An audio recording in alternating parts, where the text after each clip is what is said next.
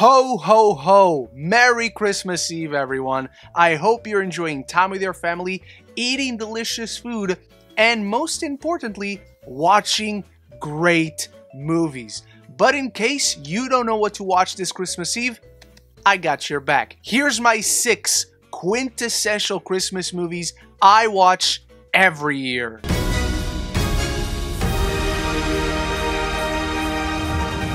Welcome back, Christmas movie fans, and hello to your families if you're watching this with them. Every year is a struggle to decide what to watch, whether we fall back on old favorites or add new Christmas magic to the tradition. We all have different movies that we connect to, and we all have different movies that we grew up watching and look back upon with fond nostalgia. This list isn't necessarily from worst movie to best movie. These are just the movies I always go back to every single Christmas, from childhood classics to recent additions to the tradition that I always love to share. Some of these are well known, some of these are obvious, but others may be hidden gems. So I cannot wait to see your Christmas watch list. I cannot wait to see what your traditions feature. These are just the movies that represent my Christmas, and I cannot wait to see which ones represent yours. But before we get going with this list, don't forget the fun part, where you share your Christmas movie watching traditions in the comments below. If you enjoy lists like this but want to see them ranked from worst to best,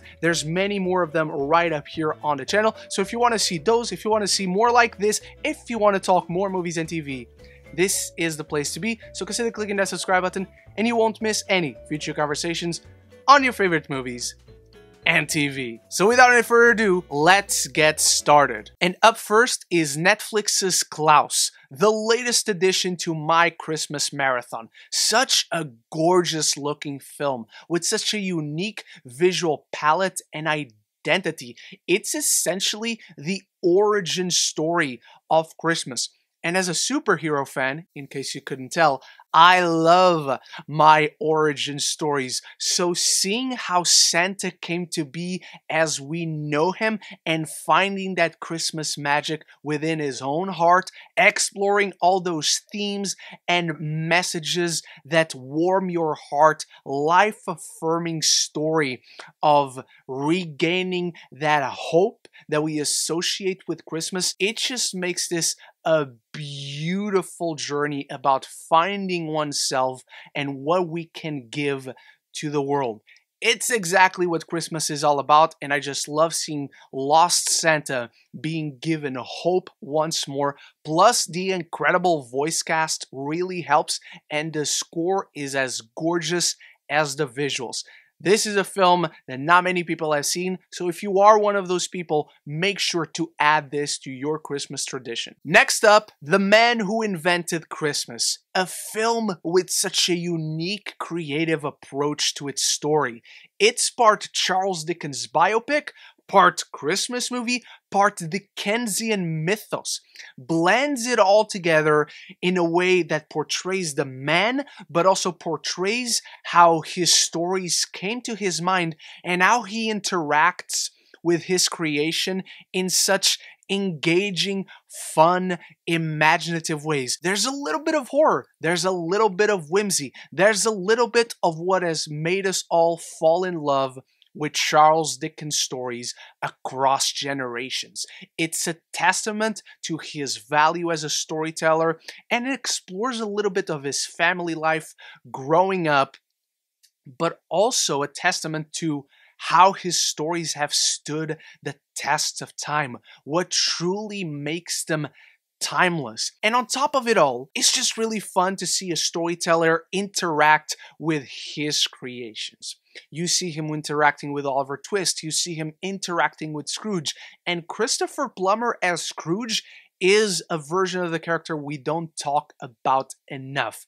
Again, this is a hidden gem not many people have seen, but if you like Charles Dickens, if you like Christmas movies, if you like a little bit of edge to them, this is exactly what you should add to your Christmas watch list. Predictably enough, Jingle All the Way is on rotation every single year, and originally it started as a guilty pleasure. I once looked upon this film as just really trashy. I just love seeing Arnold Schwarzenegger, one of my favorite actors of all time, being in this silly, cheesy, goofy Christmas movie. Put that cookie down now! But over time, it maintains that cheesiness, it maintains that silliness, but it celebrates them, all the while being the most accurate depiction of what it is like to be a parent during Christmas season, dealing with all these problems of trying to get this one toy for his kid, and he forgets to get this toy until Christmas Eve. But this kind of storyline, this kind of cheesiness and silliness needs that heightened Arnold Schwarzenegger personality to make it all work. We're not going into this film for nuance or sophisticated hidden meanings.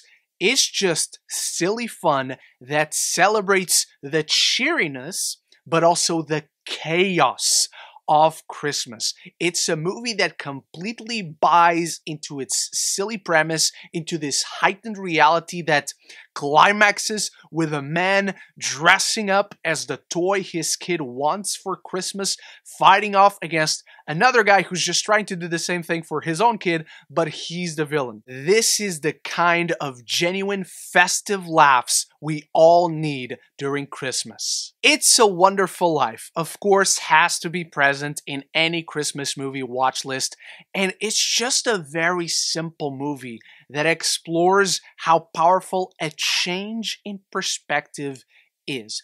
It very much carries all the essence, all the DNA of A Christmas Carol, the lessons, the messages, the themes. Appreciate what you have during the time when you have it with those you have around you, but it manages to just tweak the formula enough to, after 70 years, still be the most unique take on the classic Charles Dickens tale. And it's a film that is straight to the point, it's simple, it doesn't try to overcomplicate things, but it still profoundly resonates with our emotions. There is something intrinsically human about the character journey in this film and the divine helping hand that comes his way, where he's placed as a mere observer to his life or lack thereof, to bear witness what his loved ones would be like and would go through without his presence. It's a beautiful story that shows how one life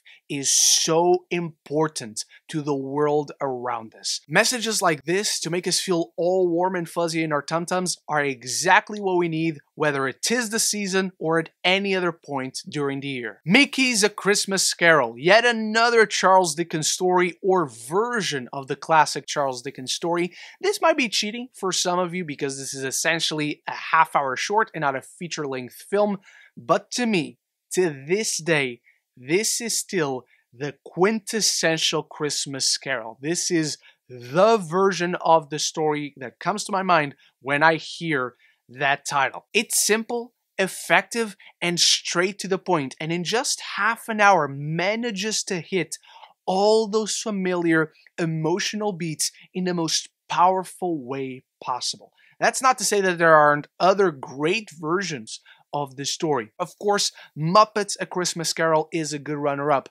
but to me, having Scrooge McDuck as literal Scrooge, seeing that journey through his life from the outside in without padding it out, just going straight for the emotional juggler, it's just the one I most powerfully connect to. It has been the one whose emotional beats just hit 100% in the way they're meant to. And to me, it is the unbeatable version of the classic story that I not only love to watch, but I also love to read. It is the greatest Christmas story ever told, or at least it would be if it was not for Die Hard, the greatest Christmas movie of all time. And there is no debate. Die Hard is factually a Christmas movie. John McClane travels across the country to go to his wife's office Christmas party because he wants to bring his family back together for Christmas. He wants to give that to his wife. He wants to fix his marriage. He wants to recognize his mistakes and just gift his wife the words. She's heard me saying I love you 1,000 times.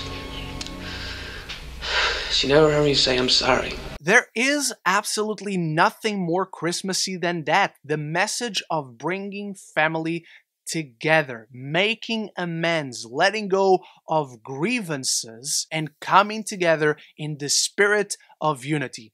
On top of that, you just have a great action film, one of the greatest of all times, with a great action hero that feels human, that feels flawed, that is going on this journey of self-reflection, looking back on the past year and years. And you also have one of the greatest villains of all time, who, thanks to our hero, kind of begins to hate Christmas with John McClane's messages of, ho ho ho, now I have a machine gun. All the jokes revolve around Christmas, and all our hero wants to do is spend Christmas peacefully at home with his wife and kids. But to get there, he just happens to have to shoot some people around in the most explosive, action-packed celebration of the festivities ever. Die Hard is the greatest Christmas movie of all time, and I don't know about you, but to me, it is not Christmas until I see Hans Gruber fall off Nakatomi Plaza. And those are my 6 quintessential Christmas movies I watch every year. Thank you so much for watching. I cannot wait to see what movies take part in your Christmas tradition. Big thanks to my channel members for always supporting the channel. And I'll be back very soon with more videos. So until the next one, love each other, love the movies, and Merry Christmas.